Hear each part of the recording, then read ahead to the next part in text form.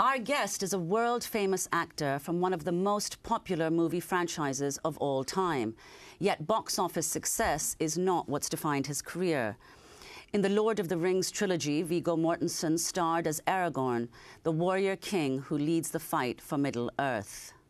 Now come the days of the king.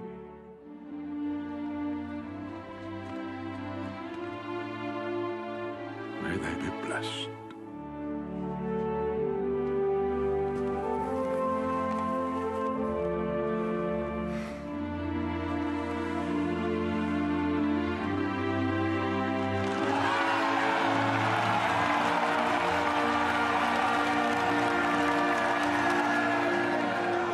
This day does not belong to one man, but to all.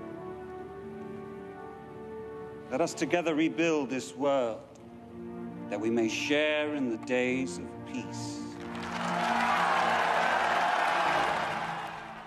Let us together rebuild this world, that we may share in the days of peace. Viggo Mortensen might have said that in Middle-earth, but it's a line that applies to him on this earth as well. Mortensen is a vocal advocate of progressive causes, using his celebrity to speak out for social justice. Mortensen has appeared in numerous performances of Howard Zinn's Voices of a People's History of the United States, and is a cast member of the television documentary version of The People Speak. He'll be reading excerpts from Voices of a People's History of the United States tonight at Lincoln Center. On top of the Lord of the Rings trilogy, Viggo Mortensen has starred in numerous films, including David Cronenberg's movies A History of Violence, Eastern Promises, for which he received an Oscar nomination for Best Actor, and A Dangerous Method, for which he received a Golden Globe Award. His most recent films include Far From Men and Howha. In addition to his acting pursuits, Viggo Mortensen is a poet, a painter, and a photographer. And he's a book publisher, spotlighting alternative voices. He's the editor of his own imprint, Perceval Press, which has just reissued the 2003 book, Twilight of Empire, Responses to Occupation. Viggo Mortensen joins us here in New York. Welcome to Democracy Now! Thanks for having me. It's great to have you with us. So we're not going to talk to you about Lord of the Rings right now, or History of Violence. We're not going to talk to you even about your latest film. But we do want to talk to you about this latest book, Twilight of Empire. You're re-releasing it after 12 years.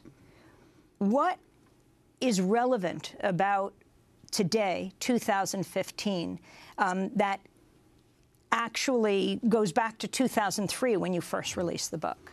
Well, this book, Twilight of Empire, Responses to Occupation, is a book that was published at the moment that we were invading and occupying Iraq under false pretenses, you know, based on a pack of lies. And it's a collection of essays,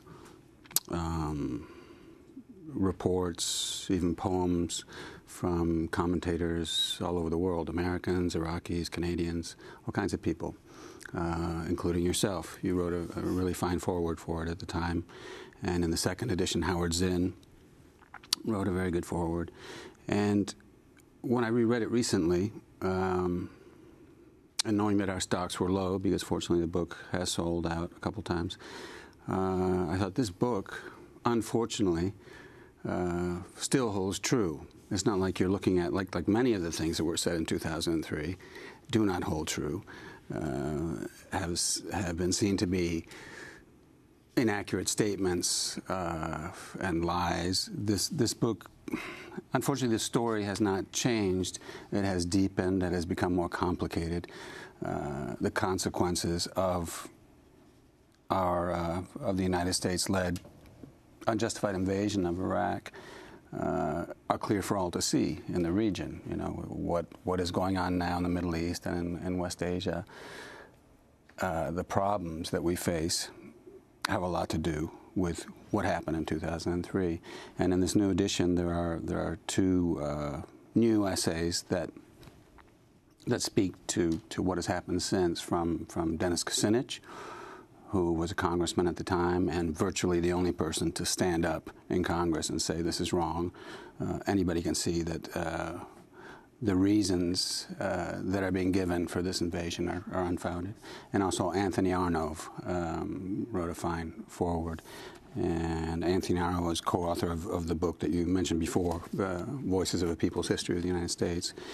Both of these books, in a sense, are the real history, and in some cases, unfortunately, the hidden history of the United States, and in the case of Twilight of Empire, the United States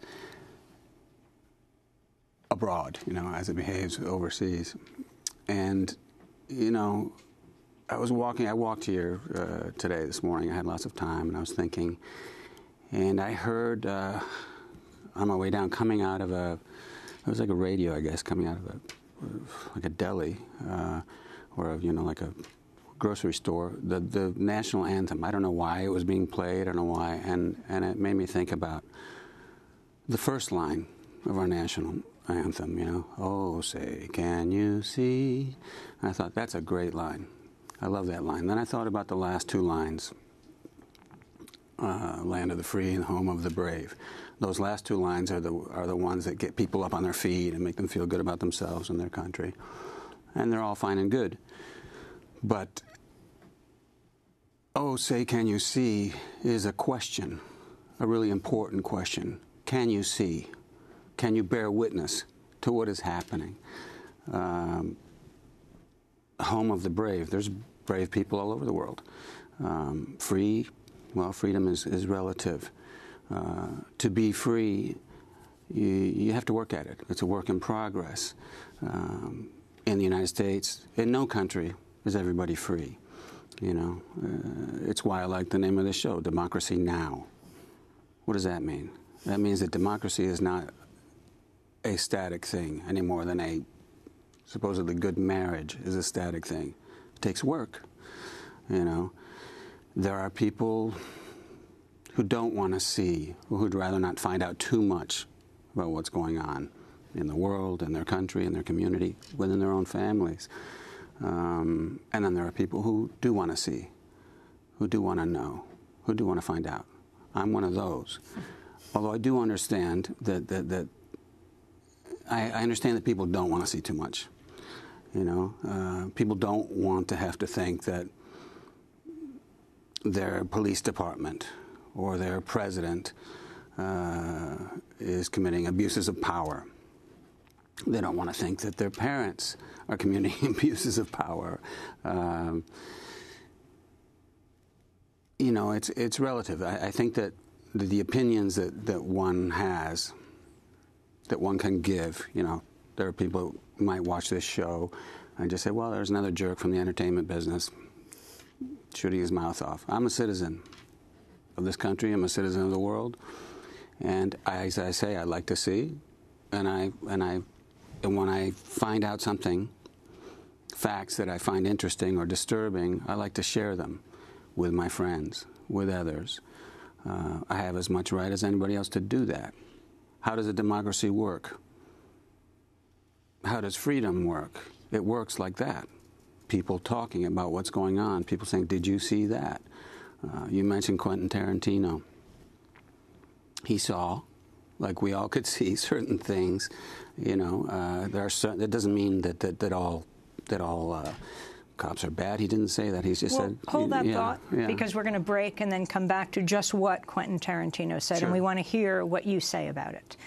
We are talking to Viggo Mortensen for the hour, the Academy Award-nominated actor, editor of Perceval Press, which just reissued its 2003 book, Twilight of Empire, Responses to Occupation. Yes, Viggo Mortensen has starred in many films, including the blockbuster The Lord of the Rings trilogy. This is Democracy Now! We'll be back with Viggo in a minute.